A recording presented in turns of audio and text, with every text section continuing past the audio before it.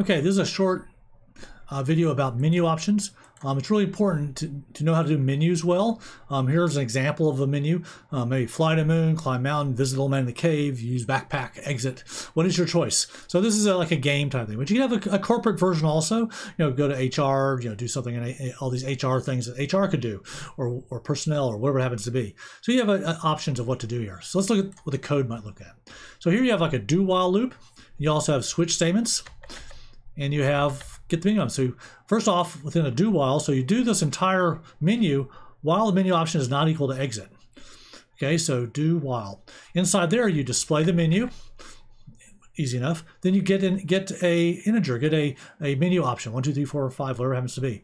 You know, switch, whatever that menu option is, case do something. You're going to name this, rather than saying case 1, 2, 3, 4, you're going to say 1 is whatever do something is, then case do something else. You're going to use name constants. Name constants are important in order to read the code and make sure you know what it is. If it just says 1, you have to think yourself, what does 1 do again? No, you don't want to have to do that. Always just use name constants when you can. Then case exit gets out, whatever this happens to be. That way when you change exit as a constant, you don't have to change your code, you just change that number up at the top and that's it. If it's not any of these, it's not do something, 1, 2, and 3, let's say, then it's the default. It says, hey, invalid entry, try again, and breaks out. So you have input validation here already built into the menuing structure.